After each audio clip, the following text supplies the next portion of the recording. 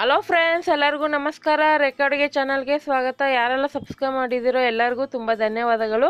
ಬನ್ನಿ, ಇವತ್ತು ನಮ್ಮ ಬೆಳಗ್ಗೆ ಬ್ರೇಕ್ಫಾಸ್ಟಿಗೆ ಬೇಗನೆ ಆಗುವಂಥ ರೆಸಿಪಿ ತೋರಿಸ್ತೀನಿ. ಅದರಲ್ಲೂ ಅವರೆಕಾಯಿ ಸೀಸನ್ ಇದೆಯಲ್ಲ, ಸೊ ಅವರೆಕಾಳು ಹಾಕಿ ಒಂದು ಮಸಾಲ ಉಪ್ಪಿಟ್ಟು ಮಾಡೋಣ ಅಂದ್ಕೊಂಡಿದ್ದೀನಿ. ತುಂಬ ಡಿಫ್ರೆಂಟಾಗಿ ಸಖತ್ತಾಗಿರುತ್ತೆ. ಇದು ನಾಷ್ಟಿಗೆ ಸಖತ್ತಾಗಿರುತ್ತೆ. ಸೊ ಅವರೆಕಾಳು ಇಷ್ಟಪಡೋರಿಗೆ ಮಾಡ್ಕೊಡ್ಬೋದು. ಇದು ಹೇಗೆ ಮಾಡೋದು, ಇದಕ್ಕೆ ಬೇಕಾಗೋ ಇಂಗ್ರೀಡಿಯೆಂಟ್ಸು ಇಲ್ಲಿ 1 ಕಪ್ ಆಗೋಷ್ಟು ಅವರೆಕಾಳು, ಅಂದರೆ ಸುಮಾರು ಕೈಯಲ್ಲಿ ಒಂದಿಡಿ ಅವರೆಕಾಳನ್ನ ನಾನು 1 ಲೋಟ ನೀರು ಹಾಕಿ ಬೇಯಿಸಿಟ್ಕೊಂಡಿದ್ದೀನಿ. ಸುಮಾರು ಒಂದು 5 ನಿಮಿಷ ಬೇಯಿಸಿದ್ರೆ ಸಾಕು, ತುಂಬ ಬೇಯಿಸ್ಬೇಕಂತ ಏನಿಲ್ಲ. ಮತ್ತು ಇಲ್ಲಿ 1 ಲೋಟ ಆಗೋಷ್ಟು ರವೆ ತಗೊಂಡಿದ್ದೀನಿ. ನಾನು ತಗೊಂಡಿರೋ ರವೆ ಬೆನ್ಸಿ ರವೆ, ಅಂದರೆ ದಪ್ಪ ರವೆ. ಸುಮಾರು 100 ಗ್ರಾಮ್ ಆಗೋಷ್ಟು ಅಳತೆ ತಗೊಂಡಿದ್ದೀನಿ. ನೀವು ಜಾಸ್ತಿ ಮಾಡೋದಾದ್ರೆ ಜಾಸ್ತಿ ತಗೊಳ್ಳಿ. ಒಂದು 2 ಈರುಳ್ಳಿನ ಕಟ್ ಮಾಡಿ ಇಟ್ಕೊಂಡಿದ್ದೀನಿ ದಪ್ಪ ದಪ್ಪವಾಗಿ. ಒಗ್ಗರಣೆಗೆ ಆಗೋಷ್ಟು ಕರಿಬೇವು, ಒಂದು 1/4 ಟೀ ಸ್ಪೂನ್ ಸಾಸಿವೆ, ಒಂದು 1/4 ಟೀ ಸ್ಪೂನ್ ಜೀರಿಗೆ ತಗೊಂಡಿದ್ದೀನಿ. ಸೊ ಉಪ್ಪಿಟ್ಟಿಗೆ ಜೀರಿಗೆ ಹಾಕಿದ್ರೆ ಚೆನ್ನಾಗಿ ಜೀರ್ಣನೂ ಆಗುತ್ತೆ. ಮತ್ತು ಮಸಾಲ ಉಪ್ಪಿಟ್ಟಾಗಿರೋದ್ರಿಂದ ನಾನು ಇಲ್ಲಿ ಒಂದು ಅರ್ಧ ಇಂಚು ಶುಂಠಿನೂ ಒಂದು 4 ಕುಳುಗು ಬೆಳ್ಳುಳ್ಳಿನ ಜಜ್ಜಿಟ್ಕೊಂಡಿದ್ದೀನಿ. ಇದು ಉಪ್ಪಿಟ್ಟಲ್ಲಿ ಫ್ಲೇವರ್ ಸಖತ್ತಾಗಿರುತ್ತೆ, ತುಂಬ ಚೆನ್ನಾಗಿರುತ್ತೆ. ಮತ್ತು ಕೊತ್ತಂಬರಿ ಒಂದು 1/4 ಕಪ್ ಆಗೋಷ್ಟು ಕಟ್ ಮಾಡಿ ಇಟ್ಕೊಂಡಿದ್ದೀನಿ. ಮತ್ತು ಇಲ್ಲಿ ಖಾರಕ್ಕೆ ಹಸಿರು ಮೆಣಸಿನ್ಕಾಯಿ ಮೀಡಿಯಮ್ ಸೈಜ್ದು ಒಂದು 5 ಹಸಿರು ಮೆಣಸಿನ್ಕಾಯಿ ತಗೊಂಡಿದ್ದೀನಿ. ಉಪ್ಪಿಟ್ಟಿಗೆ ಖಾರ ಇದ್ದರೆ ತುಂಬ ಚೆನ್ನಾಗಿರುತ್ತೆ. ಸೊ ಮಸಾಲ ಉಪ್ಪಿಟ್ಟಾಗಿರೋದ್ರಿಂದ ಇಲ್ಲಿ ಒಂದೇ ಒಂದು ಏಲಕ್ಕಿ, ಒಂದು 3 ಲವಂಗ, ಒಂದು ಅರ್ಧ ಇಂಚು ಚಕ್ಕೆ ತಗೊಂಡಿದ್ದೀನಿ. ಇಲ್ಲಿ ಒಂದೇ ಒಂದು ಕ್ಯಾರೆಟ್ನ ಚಿಕ್ಕ ಚಿಕ್ಕದಾಗಿ ಕಟ್ ಮಾಡಿ ಇಟ್ಕೊಂಡಿದ್ದೀನಿ. ಮತ್ತು ಒಂದು 3 ರಿಂದ 4 ಟೇಬಲ್ ಸ್ಪೂನ್ ಆಗೋಷ್ಟು ತೆಂಗಿನಕಾಯಿ ತುರಿದಿಟ್ಕೊಂಡಿದ್ದೀನಿ. ಮತ್ತು ಒಂದು 5 ಬೀನ್ಸು, ಎಳೆ ಬೀನ್ಸ್ನ ಕಟ್ ಮಾಡಿ ಇಟ್ಕೊಂಡಿದ್ದೀನಿ. ಒಂದು ಟೊಮೊಟೊನ ಕಟ್ ಮಾಡಿ ಇಟ್ಕೊಂಡಿದ್ದೀನಿ. ಫಾರಮ್ ಟೊಮೊಟೊ ತೊಗೊಂಡಿದ್ದೀನಿ. ರುಚಿಗೆ ತಕ್ಕಷ್ಟು ಉಪ್ಪು, 1 ಟೇಬಲ್ ಸ್ಪೂನ್ ತುಪ್ಪ, 2 ಟೇಬಲ್ ಸ್ಪೂನ್ ಎಣ್ಣೆ. ಈಗ ಹೇಗೆ ಮಾಡೋದಂತ ನೋಡೋಣ ಬನ್ನಿ. ಈಗ ಮೊದಲಿಗೆ ಸ್ಟವ್ ಮೇಲೆ ನಾನು ಒಂದು ಬಾಣಲಿ ಇಟ್ಕೊಂಡಿದ್ದೀನಿ. ಅದಕ್ಕೆ ಈ ರವೆ ಹಾಕ್ಕೊತಾ ಇದ್ದೀನಿ. ನಾನು ಅವರೆಕಾಳು ಉಪ್ಪಿಟ್ಟು ತೋರಿಸಿದ್ದೀನಿ, ಆದರೆ ಈ ಥರ ಮಸಾಲ ತರಕಾರಿ ಎಲ್ಲ ಹಾಕಿ ಮಾಡಿಲ್ಲ. ಬೇರೆ ಪ್ಲೈನ್ ಅವರೆಕಾಳು ಹಾಕಿ ಕೂಡ ಮಾಡಿದ್ದೀನಿ. ನೀವು ಅದು ಕೂಡ ಸರ್ಚ್ ಮಾಡಿದ್ರೆ ನನ್ನ ಚಾನಲಲ್ಲಿ ಸಿಗ್ಬೋದು. ಈಗ ನಾನು ದಪ್ಪ ರವೆ ಯೂಸ್ ಮಾಡ್ತಾಯಿದ್ದೀನಿ. ದಪ್ಪ ರವೆನ ಮೀಡಿಯಮ್ ಫ್ಲೇಮಲ್ಲಿ ಒಂದು 6 ರಿಂದ 7 ನಿಮಿಷ ಹುರ್ಕೊಳ್ಳಿ.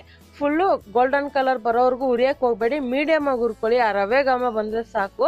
ಈಗ ಇದು ಹುರಿದಿದ್ದಾಗಿದೆ, ನೋಡ್ತಾ ಇರ್ಬೋದು. ಕಲರ್ ಕೂಡ ಚೇಂಜ್ ಆಗಿದೆ. ಅದನ್ನು ಒಂದು ಪ್ಲೇಟ್ಗೆ ಹಾಕಿ ಇಟ್ಕೊತೀನಿ. ಸೊ ಅದೇ ಬಾಣಲಿಗೆ ಇವಾಗ ಒಂದು 2 ಟೇಬಲ್ ಸ್ಪೂನ್ ಎಣ್ಣೆ ಹಾಕಿದ್ದೆ. ಸೊ ಎಣ್ಣೆ ಕಾಯಕ್ಕೆ ಸ್ವಲ್ಪ ಟೈಮ್ ಹಿಡಿಯುತ್ತಲ್ಲ, ಅದಕ್ಕೋಸ್ಕರ. ಮತ್ತು ತುಪ್ಪ ಕೂಡ ಹಾಕ್ಕೊತಾ ಇದ್ದೀನಿ. ಕೆಲವರು ತುಪ್ಪ ಇಷ್ಟಪಡಲ್ಲ ಅನ್ನೋರು ಸ್ಕಿಪ್ ಮಾಡ್ಕೋಬೋದು. ಉಪ್ಪಿಟ್ಟಿಗೆ ತುಪ್ಪ ಹಾಕಿದ್ರೆ ತುಂಬ ಚೆನ್ನಾಗಿರುತ್ತೆ.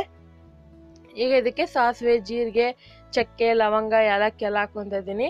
ಇದೊಂಥರ ಫ್ಲೇವರ್ ತುಂಬ ಚೆನ್ನಾಗಿರುತ್ತೆ ಉಪ್ಪಿಟ್ಟಲ್ಲಿ. ನೀವು ಒಂದ್ಸರಿ ಮಾಡಿದ್ರೆ ನಾರ್ಮಲ್ ಉಪ್ಪಿಟ್ಟು, ಕೆಲವರು ಉಪ್ಪಿಟ್ಟು ಅಂದ್ರೆ ತಿನ್ನಲ್ಲ, ಅದರಲ್ಲೂ ನಾರ್ಮಲ್ ಉಪ್ಪಿಟ್ಟಂದು ಇಷ್ಟನೇ ಪಡಲ್ಲ ಕೆಲವರು. ಈ ಥರ ನೀವು ಡಿಫ್ರೆಂಟಾಗಿ ಮಸಾಲ ಥರ ಮಾಡಿಕೊಡಿ, ತುಂಬ ಇಷ್ಟಪಟ್ಟು ತಿಂತಾರೆ. ಮತ್ತೆ ಇದೇ ಥರ ಮಾಡಿಕೊಡು ಅಂತ ಕೇಳ್ತಾರೆ, ಅಷ್ಟು ಚೆನ್ನಾಗಿರುತ್ತೆ.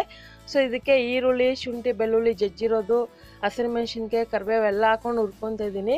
ಸೊ ಶುಂಠಿ ಹಾಕೋದ್ರಿಂದ ಚೆನ್ನಾಗಿ ಜೀರ್ಣ ಆಗುತ್ತೆ ಉಪ್ಪಿಟ್ಟು. ಕೆಲವ್ರಿಗೆ ಉಪ್ಪಿಟ್ಟು ತಿಂದರೆ ಗ್ಯಾಸ್ಟ್ರಿಕ್ ಆಗುತ್ತೆ ಅಂಥವ್ರಿಗೆ. ಅದಕ್ಕೋಸ್ಕರ ನಾನು ಜೀರಿಗೆನೂ ಮತ್ತು ಶುಂಠಿ ಹಾಕ್ತಿರೋದು. ಫ್ಲೇವರ್ ಕೂಡ ಚೆನ್ನಾಗಿರುತ್ತೆ. ಇದಕ್ಕೆ ಬೀನ್ಸು ಮತ್ತು ಕ್ಯಾರೆಟ್ ಹಾಕ್ಕೊತಾ ಇದ್ದೀನಿ. ನೀವು ಇಷ್ಟಪಡೋದಾದರೆ ಬಟಾಣಿ ಕೂಡ ಹಾಕ್ಕೋಬೋದು. ಮತ್ತು ಆಲೂಗಡ್ಡೆ ಕೂಡ ಅಷ್ಟೇ ಚಿಕ್ಕ ಚಿಕ್ಕದಾಗಿ ಕಟ್ ಮಾಡಿ ಬೇಯಿಸಿ ಹಾಕ್ಕೋಬೋದು, ಅದು ಕೂಡ ಚೆನ್ನಾಗಿರುತ್ತೆ. ಸೊ ಇಷ್ಟೇ ನಾನು ಹಾಕ್ತಾ ಇರೋದು. ಅದನ್ನು ಲೈಟಾಗಿ ಫ್ರೈ ಮಾಡ್ಕೊಳ್ಳೋಣ ಜಸ್ಟ್ 1 ನಿಮಿಷ. ಮತ್ತು ಇವಾಗ ಟೊಮೊಟೊ ಹಾಕ್ಕೊತಾ ಇದ್ದೀನಿ. ಇನ್ನೊಂದು ಫ್ರೆಂಡ್ಸ್, ಈರುಳ್ಳಿನ ನೀವು ಎಷ್ಟು ಹಾಕ್ತೀರೋ ಉಪ್ಪಿಟ್ಟಿಗೆ ಅಷ್ಟು ಚೆನ್ನಾಗಿರುತ್ತೆ. ಆಮೇಲೆ ತೀರಾ ಫ್ರೈ ಮಾಡೋಕ್ಕೆ ಹೋಗಬೇಡಿ, ಅದು ಕ್ರಿಸ್ಪಿಯಾಗಿ ಆಗೇ ಇರಬೇಕು ಈರುಳ್ಳಿ, ಅವಾಗ ಚೆನ್ನಾಗಿರುತ್ತೆ. ಟೊಮೊಟೊ ಕೂಡ ಅಷ್ಟೇ ಫುಲ್ಲು ಸ್ಮ್ಯಾಚ್ ಆಗೋ ಥರ ಬೇಯಿಸಬಾರ್ದು. ನೋಡಿ, ಬೇಯಿಸಿರೋ ಅಂಥ ಅವರೆಕಾಳು ಹಾಕ್ಕೊತಾ ಇದ್ದೀನಿ. ಜಸ್ಟ್ ಒಂದು 5 ನಿಮಿಷ 1 ಲೋಟ ನೀರಲ್ಲಿ ಬೇಯಿಸಿಟ್ಕೊಂಡಿದ್ದೆ. ಆ ನೀರು ಕೂಡ ನಾನು ಯೂಸ್ ಮಾಡ್ತೀನಿ. ಇವಾಗ ನೋಡ್ತಾ ಇರ್ಬೋದು, ಜಸ್ಟ್ ಒಂದು 2 ನಿಮಿಷ ಫ್ರೈ ಮಾಡಿದ್ನಲ್ಲ. ಸೊ ಅವರೆಕಾಳು ಬೇಯಿಸಿರೋ ಅಂಥ ನೀರು ಹಾಕ್ಕೊತಾ ಇದ್ದೀನಿ.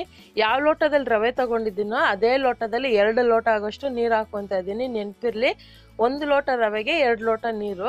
ಇವಾಗ ಇದಕ್ಕೆ ಒಂಚೂರು ಉಪ್ಪು ಹಾಕ್ಕೊತಾ ಇದ್ದೀನಿ. ನಿಮಗೆ ಕಲರ್ ಇಷ್ಟಪಡೋದಾದರೆ ಒಂದು ಸ್ವಲ್ಪ ಅರಿಶಿನ ಪುಡಿ ಕೂಡ ಹಾಕ್ಕೋಬೋದು. ಮತ್ತು ಇದನ್ನೆಲ್ಲ ಚೆನ್ನಾಗಿ ಕುದಿಯೋಕ್ಕೆ ಬಿಟ್ಬಿಡೋಣ. ಸೊ ಉಪ್ಪು ಖಾರ ಕೂಡ ಚೆಕ್ ಮಾಡ್ಕೊಳ್ಳಿ ನೀವು. ಇವಾಗ ನೋಡ್ತಾ ಇರ್ಬೋದು, ಚೆನ್ನಾಗಿ ಕುದೀತಾ ಇದೆ. ಸೊ ಎಷ್ಟು ಘಮ ಬರ್ತಾಯಿದೆ ಅಂದರೆ, ನಾನು ಹೇಳ್ದಂಗೆ ನಿಮಗೆ ಉಪ್ಪಿಟ್ಟು ಇಷ್ಟಪಡಲ್ಲ ಅನ್ನೋರಿಗೆ ಈ ಥರ ಒಂದು ಮಾಡಿಕೊಡಿ. ತಿಂದಾಗ ಅವ್ರಿಗೆ ಟೇಸ್ಟ್ ನೋಡಿದಾಗ ಗೊತ್ತಾಗುತ್ತೆ, ಅವಾಗ ಅವರೇ ಕೇಳ್ತಾರೆ. ಸೊ ಇದನ್ನು ನೀವು ಬೆಳಗ್ಗೆ ನಾಷ್ಟಕ್ಕಾದರೂ ಮಾಡ್ಕೋಬೋದು, ಇಲ್ಲಾಂದರೆ ಸಂಜೆ ಅಯ್ಯೋ ಟೈಮ್ ಇಲ್ವೇ ಅಡುಗೆ ಮಾಡೋಕ್ಕೆ ಅನ್ನೋ ಟೈಮಲ್ಲಿ ಕೂಡ ಈ ಥರ ಮಾಡ್ಕೋಬೋದು, ತುಂಬ ಚೆನ್ನಾಗಿರುತ್ತೆ. ಸೊ ರವೆ ಹಾಕೋವಾಗ ನಾನು ಸಣ್ಣ ರವೆ ಹಾಕೋವಾಗ ನೀವು ನಿಧಾನಕ್ಕೆ ಹಾಕೋಬೇಕಾಗುತ್ತೆ. ಸೊ ದಪ್ಪ ರವೆ ನೀವು ಡೈರೆಕ್ಟಾಗಿ ಹಾಕಿದ್ರೇ ಅದು ಗಂಟಾಗೋದಿಲ್ಲ.